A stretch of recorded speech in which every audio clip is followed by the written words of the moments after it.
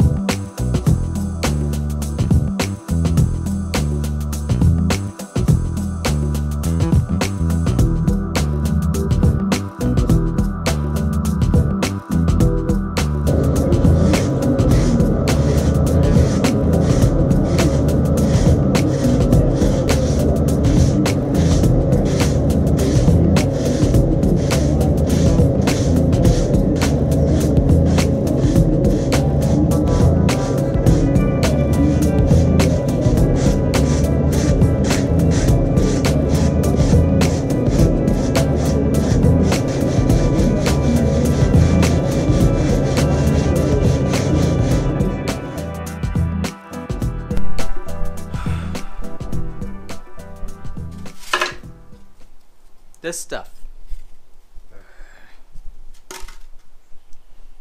Just touch it and it's just, there's foam everywhere. There's foam everywhere. It's in my hair.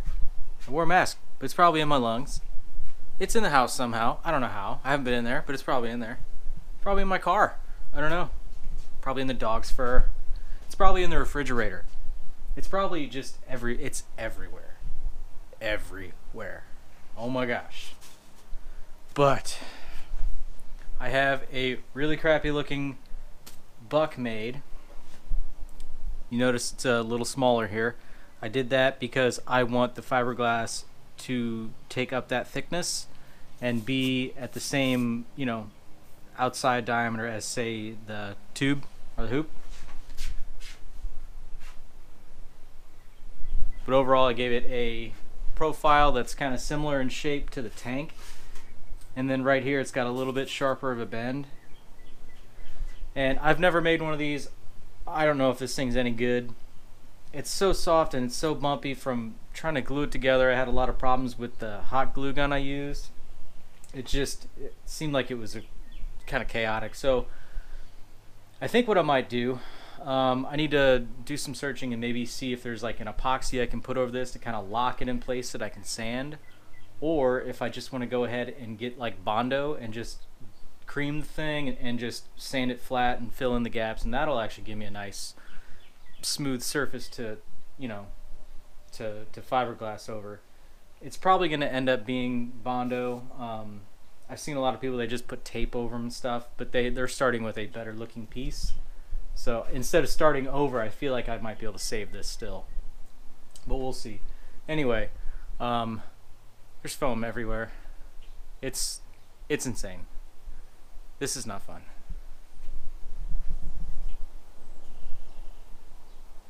Over here. All right, so it's a new day, and I've calmed down a little bit. So, next issue is I want to make this thing very smooth. I can't just tape over it, you know, with these grooves in here from the glue and expect it to be smooth and durable and sit up under the fiberglass. So I wanted to create a hard surface, and what I've done, I just went ahead and bought some automotive Bondo, slathered it on a just a test block to make sure that it's not going to melt it and negatively affect the green foam. So looks good though. It's set up nice. I'm going to go ahead and sand this and just see what it's like to work with, and then I'll go ahead and do the same treatment to the actual buck. We'll see how that goes. Alright, cool. So I just took the DA to this thing and takes this down nicely and remains sturdy. So I'm gonna go ahead and just start working on gooping that thing up, and we'll go from there.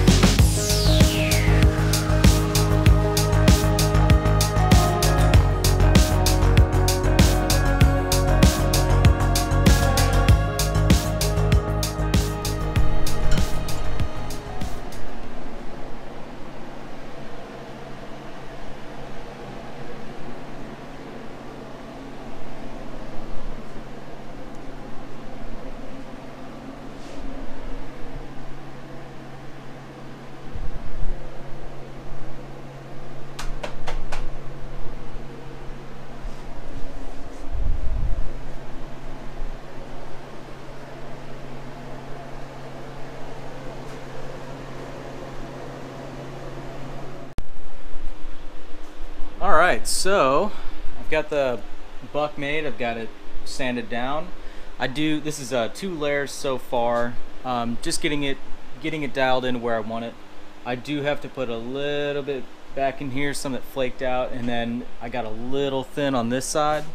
But other than that, it's really close. I got to take a little off here in this corner, and I think I'll be right there.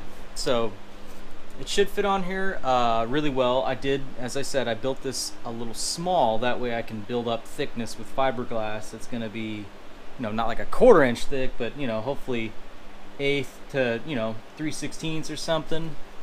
Build up the thickness and it'll look a little bit more flush with the hoop. And to reiterate, I have never done this. I've actually never used Bondo before. I've never made anything out of foam. So this is all learning experience for me, and I've never fiberglassed either. So whenever I actually start to lay fiberglass down tomorrow, that's going to be another learning experience. So yeah, I'm sure some people are probably going to watch this and point out a few things that I'm doing wrong or I could have done better, and that's fine. If you have any suggestions, you know, leave them in the comments below. But this is where I'm at right now, and I'm gonna keep working, and I'm gonna probably quit for today and then be back tomorrow and finish this thing up, see if we can get some fiberglass on it, because that would be really cool.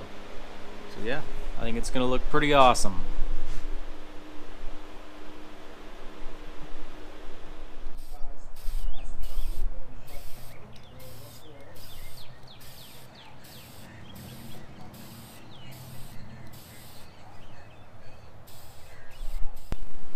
So here we are. I've got 3 layers or 3 coats of paint on this thing. It's still drying. It's just primer right now. Something to seal it. And if you get real close, you can see a few little divots and stuff in there. But man, I think this is gonna work out really good. I like the shape. It looks good on the bike.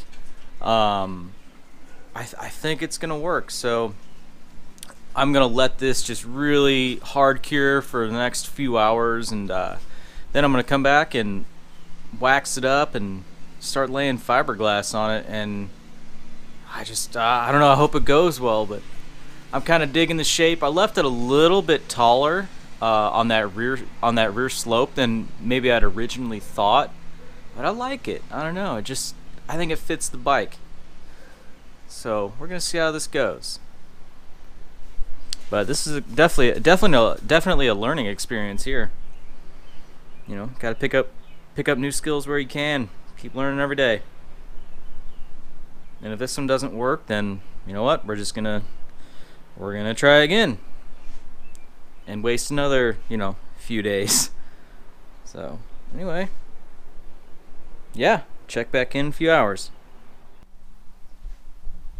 Alright, so I'm going to go ahead and get started on laying down the fiberglass. I put a little bit of ducting tape on this to seal up any tiny little pinholes and areas where I could see any of the foam. There was like a little crack here. And I just want to do that just so I don't melt down the foam on the inside. And this stuff's laid on here so thin you shouldn't be able to see it, regardless, to be on the inside anyway. I've got a few pieces cut out here. I hope it's going to lay down good. We won't know until I try it. But I'm going to use as my release agent on top of this primer just some carnauba wax. I'll lay it on there real thick and then get that spread out, resin it, or get my resin mixed up, and then start laying fiberglass. A little nervous, but you know what? We got to try it. So I'm going to go ahead and I'll do a time lapse for all this because I have no idea how long it's going to take. So I'm going to set the camera up and we'll get going.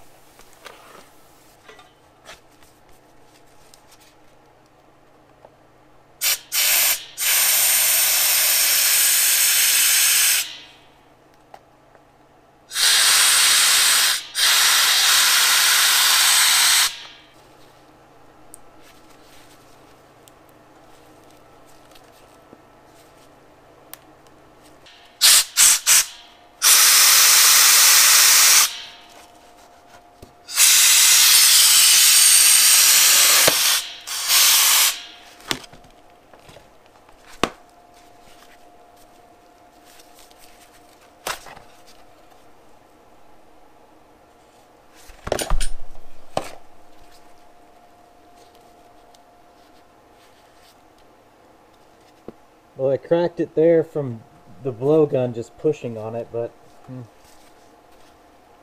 that's not critical. Oh, I think, well, that released really well.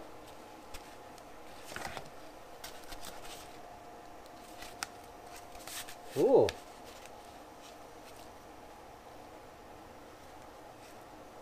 Very cool.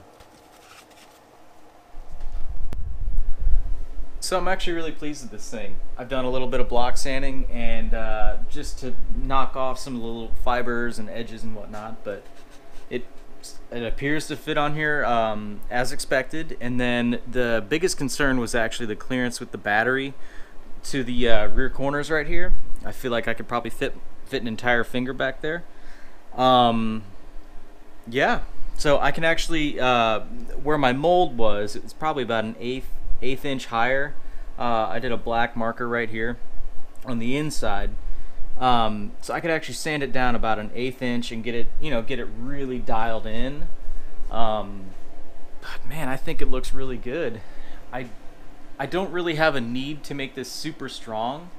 It's actually, I mean, it flexes a little bit, but it's a thin piece and it's not doing anything structurally, so I don't know. I don't know if I'll add more to it to try to beef it up or not. I don't really have that big of a need to.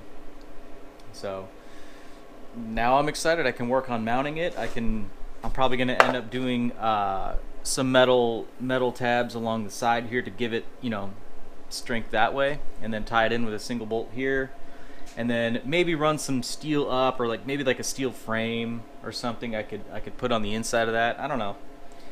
That might not actually be a bad idea, so we'll see. But this is, I guess done until it's, finished bodywork time, but I'm pretty pleased with that, so I'm excited to make more things now. And then soon enough we'll get to the seat pan. That'll be exciting. So awesome.